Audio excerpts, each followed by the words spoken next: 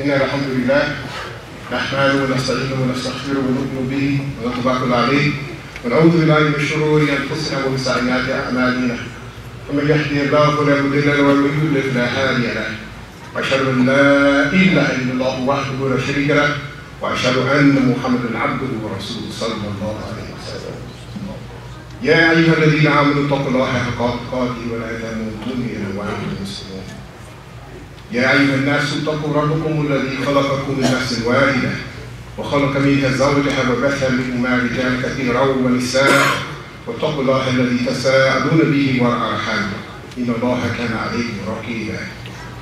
يا أيها الذين آمنوا اتقوا الله وقولوا قولا سديدا يصلح لكم أعمالكم ويغفر لكم ذنوبكم ومن يطع الله ورسوله فقد فاز فوزا عظيما. أما بعد فإن خير الحديث كتاب الله وخير الهدي هدي محمد صلى الله عليه وسلم وشر الأمور محدثاتها وكل محدثة بدعة وكل بدعة ضلالة وكل ضلالة في النار ونعوذ بالله من الشيطان الرجيم ومن النار. Alhamdulillah. I should excuse me ahead of time. This is never an easy task. This is never an easy task. And anybody who takes it upon themselves to believe that they have the right or the responsibility to stand here before the people from the member of the Rasul sallallahu alaihi wasallam and give warning and admonition and this, that, and the third, may Allah guide you. I come here today to share with you an admonition not just for you but for myself.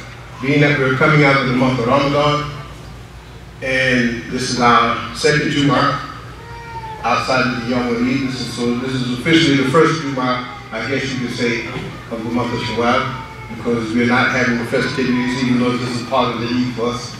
But this is a time where we're actually coming together, and most of us have to go back to work and deal with the dunya. So, alhamdulillah. But I came here today to share with you something that I believe can be a benefit to all of us based on understanding and having been able to look over the years at some of the things I hear Muslims say, some of the things I say, some of the things we do, some of the things we don't do. And primarily from dealing with our children. Some of you know I've had the benefit and the pleasure to have dealt with some of your children over the last few months. And I have been encouraged by dealing with them, but I've also been troubled. And the case in point is, the next to the last week of Ramadan, I had the opportunity to sit with some youth for the Qiyam one night. And one of the first questions that was asked to me was, how can you know that Allah is real, that He exists? Or Allah from holding these beliefs and not allowing Allah to manifest tawfiq for us to have sound humanity. This kind of really troubled me that I've heard this from the young people, although I know that this is a conversation that they have quite regularly. And this is a result of part of what I want to talk about. But one of the reasons I bring this up is because I want to try to encourage each one of us, myself included, to recommit ourselves to doing something today. It's a three-part prescription. Recommit ourselves to having sound iman, and as a result of that, the topic of my talk today, recommitting ourselves to having tawakkul, Allah, trust in Allah, nothing or no one else but Allah. And as a result of this, the end result of what we were supposed to have developed during the month of Ramadan was taqwa. This is what the fasting was prescribed for us, according to Allah subhanahu wa ta'ala in His book. We were supposed to have developed an increased level of taqwa as a result of our fasting. But these things only come about as a result of iman, tawakkul, and taqwa being part of the end result, along with part of a conversation that we can't have today. But this is what I want to talk about. Allah says in the book, أَمْ حَسِبْتُمْ أَنْ تَدْخُلُوا الْجَنَّةَ وَلَمَّا يَأْتِكُمْ مَثَلُ الَّذِينَ خَلَوْا مِنْ قَبْلِكُمْ. Or did you reckon that you would enter Jannah and not you were intergender and not yet come to the life of experience what those before you went through. A part of a lot of what we're dealing with right now, particularly with our young people, is the environment that we have in part manifested for them ourselves as a result of our intentions. All of these things that we're dealing with, we know Allah is the one that does everything. He creates our actions, and it's all a result of our intentions, our mind state, how we look at the world, how we want to go about dealing with things. And it's either a result of tawfiq or His land that Allah allows whatever happens to us to happen. So we always wish to be on the side of tawfiq. But we've also got a sense of almost entitlement to believe that we're Muslims, we go to Jannah, khalas, there's no problem, there's no reckoning, there's no hisab on the day of Yawm al-Qiyamah, it's just, we're good. And this is not the case. This is not the case. And even more so, we believe that as a result of being Muslim and we fast and we pray and I pay my zakat and I do this and I do that and I help the next man and I'm always thinking of the next person, I have a smile on my face, we think that we're not supposed to have no types of hardship or difficulty. This is not true. It's been related from our Rasul sallallahu alaihi wasallam that the love of Allah manifests through Him giving His slave trials and tribulations. This is a reality for us. And the second part of this ayat, وَمَسَتْهُمُ الْبَأْسَاءُ وَالضَّرَّاءُ وَالزُّلْزِلُوا حَتَّى يَقُولَ الرَّسُولُ وَالَّذِينَ آمَنُوا مَعَهُ مَتَى نَصْرُ اللَّهِ. And they were touched with tribulations and harm. وَالزُّلْزِلُوا, and they were shaken. You could say shaken down to their core. The very soul was troubled. It was mutarab from the experiences, the difficulties, and they create such a dishonest within inside of them, they were shaken to their core. زُلْزِلُوا حَتَّى يَقُولَ الرَّسُولُ, until the messenger, وَالَّذِينَ آمَنُوا مَعَهُ, and those who believe that were with him. We're not talking about the Prophet. This was revealed to give the Prophet encouragement during a time of period when they were going through some things. But again, to the point where a messenger of Allah and his people were shaken to their core to the point where they asked the question, Mata Nasrullah, when will the help of Allah come? Where's the help of Allah? And this is not as a result, don't get the wrong idea, of them not having tawakkul, which we're talking about today. But this was a result of them having the utmost tawakkul and knowing that Allah gave them a promise that He would help them, but it came to the point where they were so shaken and so disturbed about all the affliction that they had to deal with, that they had to ask the question, okay, when is this going to happen? We're waiting. And I don't believe anybody on this mashallah will ever believe that they have more trials and tribulations and hardships than any of Allah's messengers, particularly our Rasul sallallahu alaihi wasallam. It's impossible for you to think or even believe or even have the types of trials and tribulations that he had to go through. What we're dealing with does not compare. But as a result of this, we have capitulated to a certain degree, to a point where oftentimes Muslim men in particular, when we're out in the world, we don't even represent ourselves as Muslims. If we don't tell the people that we work with or people in our community don't see us maybe dressing from time to time in particular clothing or any other thing, or just saying that we're Muslim, most people don't know. Our women have it harder than we do. Because for the most part, the majority of our women wear hijab. So they're seen every day. But that's another topic. We're not going to get into that discussion right there. But the point is, we feel that, oh, these people say this, these people don't like Muslims, they don't do this. It was never supposed to be a party where we were the life of the party. We were never supposed to be the most liked people on the planet. That wasn't our job to do this. The Rasul sallallahu alaihi wasallam had people in his own family who hated him as a result of him bringing his message.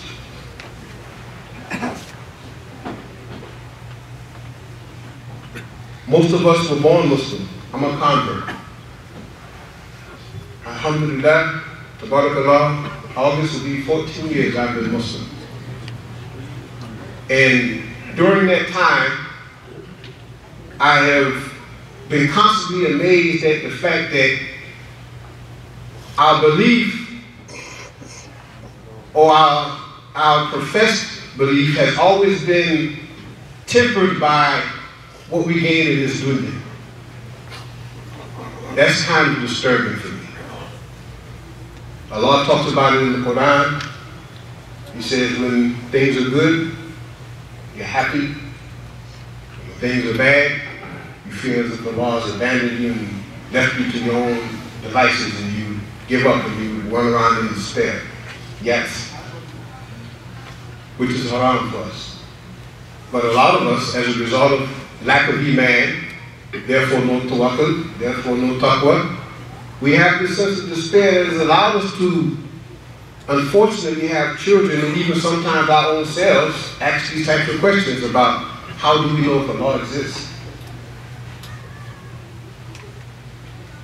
Think about that.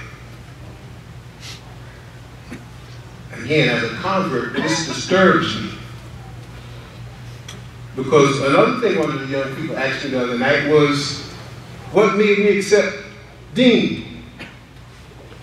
And alhamdulillah, it wasn't that I heard the adhan or somebody recited the ayah for Quran and I was uplifted and I felt so good. I saw the Muslims doing all of these wonderful things and I wanted to be a part of it. I grew up around Muslims. And if it was up to us being the reason for people coming into the deen, the behavior that I saw from the Muslims was at times worse than mine. The Muslims I grew up around, even though they fasted and prayed and did what they were supposed to do on the outside, they had some very corrupt character and behavior. I would have never become Muslim if it was me dealing just with the Muslims and what they represented, what I saw. It would have never happened. Allah knows best. What got me to grab onto this deen and believe in this deen, although I knew it was true, I just had other issues I was dealing with on the personal level, was haqq. Nothing more. Haqq. This is the truth. I know it is. Like the kuffar used to tell Rasul, if you sin, if Allah sends down the stairs of gold and silver and do this and do that, then you'll believe. I didn't need none of that. I knew Muhammad sallallahu alayhi wa sallam was the messenger of God. I knew God was real. I knew I didn't come from a monkey. I know this universe didn't just explode out of nothing and created itself. I knew that this was the truth. If you read the Bible, I come from a Christian family. I knew that Jesus was not the Son of God because it says so in the Bible. But we have a very creative way of reading things and allowing the meaning to say what we want it to say. Even to the point where we have some Muslims that do this nowadays. And we have opinions and beliefs that are strange, ajib. But the vast majority of this comes as a result of, again, lack of iman. You don't really believe what you say you believe. Not everybody. We're not accusing anybody of nothing here. So please don't get the wrong idea of what I'm trying to say. But iman comes as a result of having a sound understanding of what it is you're supposed to believe in, what is necessary for Allah, what is possible for Allah, and what is impossible for Allah. Most of us don't know this. We need to learn these things. This is the first line of defense in being able to stand upright as a Muslim and having iman. And as a result of knowing these things and believing in them, then we develop trust in Allah because we know this is haqq. This is true. So I don't need anybody or anything to validate haqq for me. Why does Allah have to prove Himself to me? Who am I? But this is the attitude a lot of us have. Oh Allah, if you give me this money and do this for me, I will do this, and I will spend this money, and I'll go to Hajj, and I'll build a masjid, and I'll help the people, and I'll do this, and I do this. And oh Lord, just please give me money so I can take care of my family and this, that, and the third. There's a story of one of the companions. He asked the Rasul sallallahu alaihi wasallam to ask Allah to give him wealth. And the Messenger of Allah told him, no, this would be better if you left that alone. But he insisted. And the Rasul made the dua for him. And when it was time for him to pay the zakat, he didn't do it. This is what he promised, but he didn't do it. And it went on for a while, and after a period of time, he tried to come back. I believe an ayat was revealed about him, and then he tried to come back and give the money for the zakat, and Rasul refused to take it. He condemned himself to the hellfire as a result of his actions. Waliyah. So, okay, I said all this, but there's some prescriptions for this. It takes a time for us to get to it. There's a prescription. There's something that all of us can do. Like I said, this is a challenge. This is something I want all of us to engage in as we're going forward into this time period where the next Ramadan comes up. From one Ramadan to the next, we fast sincerely for the sake of Allah. We do what we're supposed to do. This is an expiation for our sins. We have, inshallah, all of us are standing before Allah. I guess you can say 95% sin-free, because we all do. So we're not going to get into that. That's another discussion. But there's a tradition of Rasul sallallahu alaihi wasallam from Sa'ad. And he said, Allah Rasulullah sallallahu alaihi wasallam, min sa'adati ibn Adam ridahu bima qada Allah lahu. This is part of the long hadith. I'm going to give you another hadith after this. Is two of them. This is the first part of the first hadith. And Sa'ad said that the Messenger of Allah said, from the sa'adah, some people always normally say the felicity, from the glad tidings, we'll say from the prosperity, from the prosperous nature of the son of Adam. Ridahu bima qada Allah lahu. Is that he is pleased with what Allah has decreed for him. Not to be confused with the qadr. We're talking about the qadar right now. Like the qadi, the judge. You come before the judge, you've done something wrong, or you're asking for some recompense for something someone did to you. The qadi makes a decree, he gives a declaration of judgment. This is from the qadar of Allah. Based on our qadr, Allah knew that we would do certain things, and this was already written for us, but there was also the other part, Allah manifesting certain things in our life. So as a result of our intentions, we want to do certain things. Allah gives us tawfiq, He allows it to happen to our benefit, or He gives us His land, it happens to our detriment, one of the two. But within that, we are in a state of resolve. Ridahu bima qada Allahu lahu. He is pleased with what Allah has decreed for him. This is from the felicity nature, from the prosperous state of the son of Adam. Now we have the second hadith. That's the first part of the first, this is from the second. From Shihab, or excuse me, from Suhaib, radiallahu anhu. قال رسول الله صلى الله عليه وسلم عجبا لأمر المؤمن للمؤمن إن أمره كله له خير وليس ذلك لأحد إلا للمؤمن. Astonishing, amazing is it from the affairs of the believer.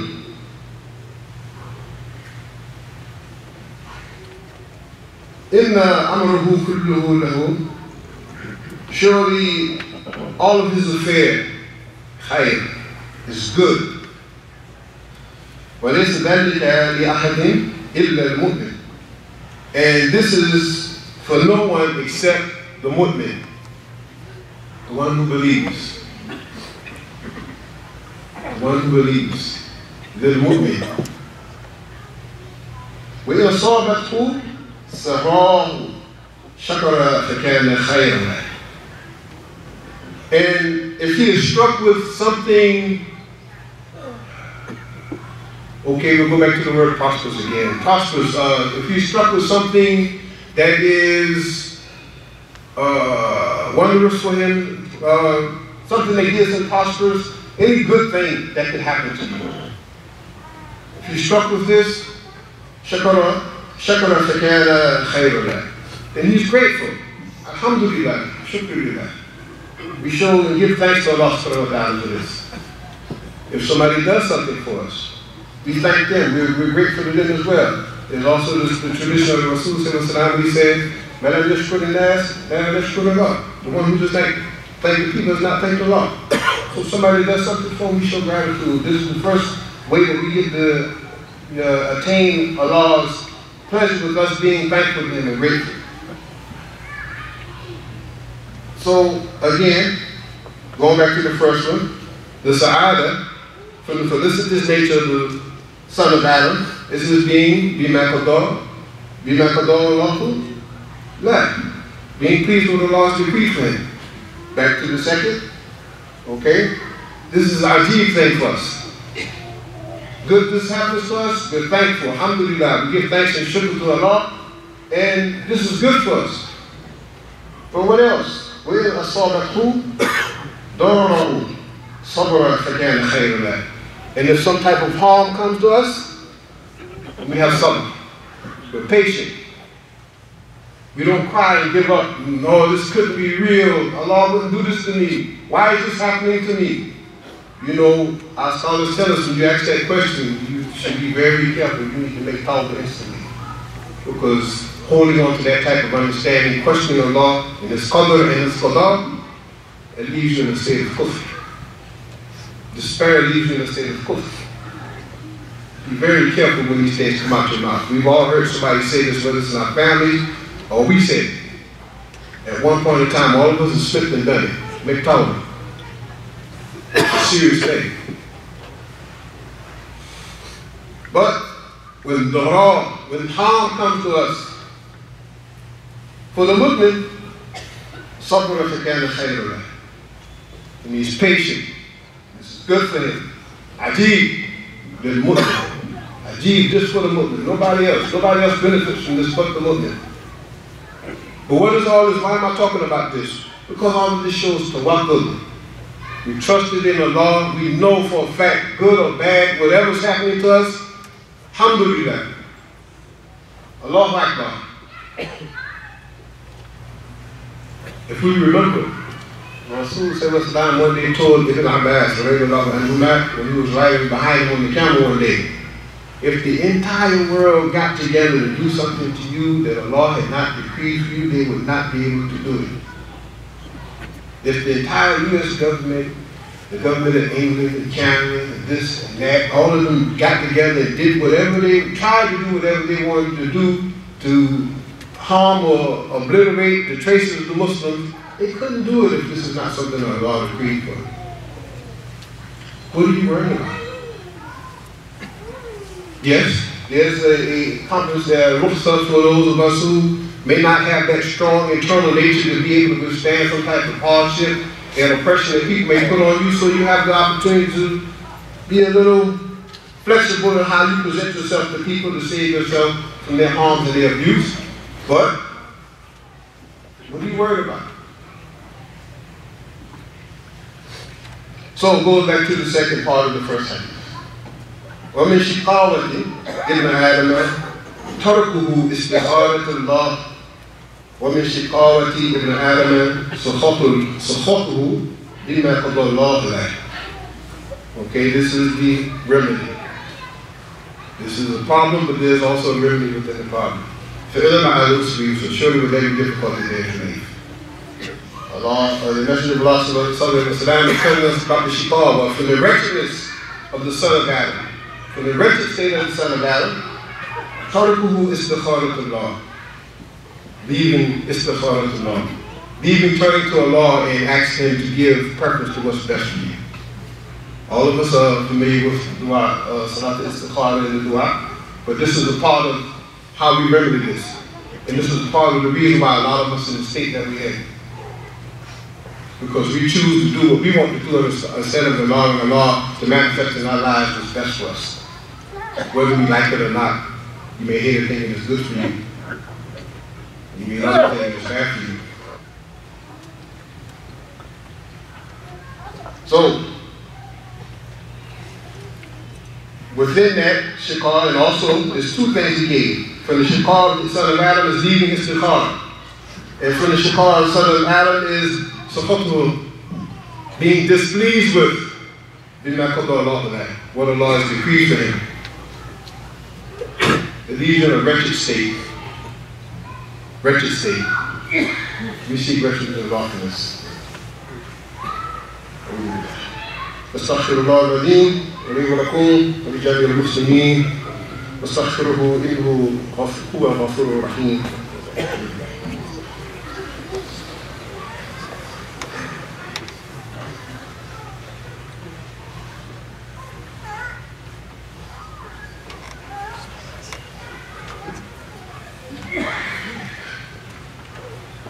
الحمد لله الذي أنزل عبده الكتاب ولم يجعل له عوجا.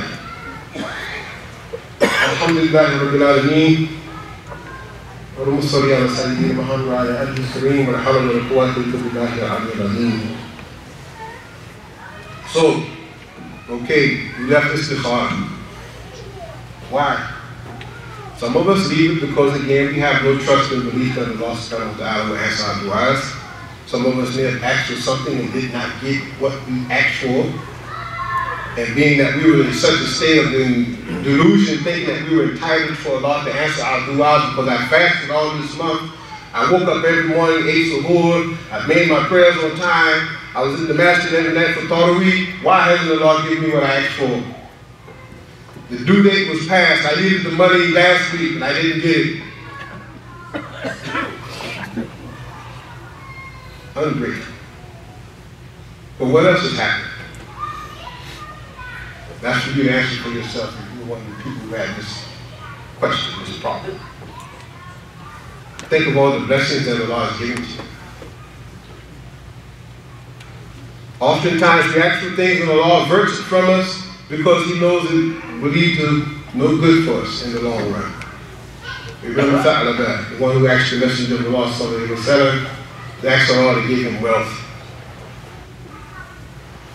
And he couldn't keep his word.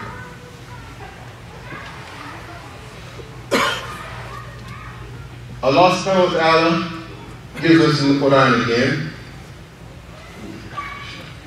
وَإِذَا سَأَلَكَ عِبَادِي أَنِّي فَإِنِّي قَرِيبٌ. And when my servant asks you about me, then surely I am near and close. فَأَجِبُوا دَعْوَةَ الدَّاعِي إِذَا دَعَانِ. I respond to the supplication of the supplicant, the one who calls on me, إِذَا دَعَانِ. When he calls me, when he asks of me. Going back to the istikhara from the hadith we just did before we did. This comes from the shiqawa of the abd, is that he leaves istikhara to Allah. I'll do this. You don't ask for nothing, you just get up. One thing you have to remember, we can go out and we can work 7 days a week, $100 a week. You will not get 1 penny more than what Allah has already agreed for you. If you stood on the street corner and sold fruits and vegetables for the rest of your life, you will get every penny that Allah has agreed for you. Not 1 cent less, not 1 cent more. And there's nothing, no one can do anything to stop you from getting it. Back to our children. Yes, we want our children to have good education, we want them to be well off and be able to take care of themselves, have a good family, etc., etc., etc., etc. But if we're forcing them to do these things at the state of foregoing them learning their father ayn, foregoing them getting up in the morning for Fajr, foregoing them going to bed with Isha, even going so far as to have people to give some type of opinion. We're not questioning the opinions of scholars, but we give opinions where people say that because a child is, or because a young person is going to school and they have to take a test, if they're mukallaf, if they're of the responsible age where they have to fast and pray, then they don't have to do it. And unfortunately, everybody in there knows someone who has taken to that opinion. Unfortunately. You may hate a thing that's good for you. You may love something that's bad for you. Tawakkul. Tawakkul wouldn't allow you to make those types of decisions. Tawakkul would not allow us to make those types of decisions.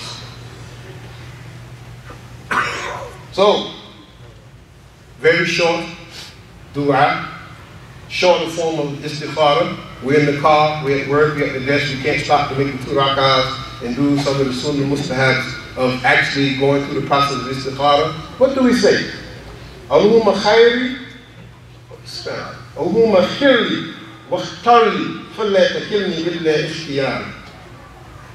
Allahumma khirli, wakhtarli, falla takilni illa ikhtiyari. Allahumma khirli, wakhtarli, falla takilni illa ikhtiyari. Oh Allah, choose for me what is best for me, and do not leave me to choose for myself. Allah is al-Kareem. He's generous. He gives his slave. He rewards his slave for service and sincerity. Allah is al-Raqib. He knows what you're going through. He watches, he is observant. Allah is al-Mujib. He responds to you when he acts. Allah is al-Wasi. His mercy and his love and everything he encompasses, he expands, is encompassing of everything in creation through knowledge and understanding and a number of other things. Nothing anthropomorphic. He doesn't surround the creation with his body or anything like that. Well, yeah, this is not what we're talking about. Allah is al-Hakim. He's wise. He gives you what you need. Sometimes he gives you what you want, but he more or less gives you what you need. And now Allah is al-Wadud. He troubles you sometimes because he loves you. Because what happens after this here? For all the harms and the troubles and tribulations we go through, this is a form of purification from our sins. The hadith goes that we go through so many trials and tribulations to the point where we meet Allah and it's like we never committed any sin in our life. Allahu Akbar. Inshallah, I hope I have not offended anybody today. I understand that sometimes people can come up here and they can say things and it rubs some people the wrong way. Think you point your fingers, but I'm not. I need just as much as everybody else. So, usikum wa nafsi bittaqwa. Usikum wa nafsi bittaqwa. Usikum wa nafsi bittaqwa. I advise myself and I advise all of you to have taqwa of Allah. Innallaha wa malaikatahu yusalluna ala nabi. Ya ayyuhalladhina amanu sallu alayhi wa sallimu taslima. Allahumma ighfir lil mu'minina wal mu'minat. Allahumma ighfir lil mu'minina wal mu'minat. Allahumma ighfir lil mu'minina wal mu'minat. إن الله يأمر بالعدل والإحسان وإيتاء ذي القربى وينهى عن الفحشاء والمنكر والبغي يعظكم لعلكم تذكرون. May Allah subhanahu wa ta'ala bless you and your families, grant you strong iman, grant you the ability to cultivate, maintain, and hold fast to tawakkul. And may He make all of us people of taqwa. Astaghfirullah. Astaghfirullah. Aqimus salam.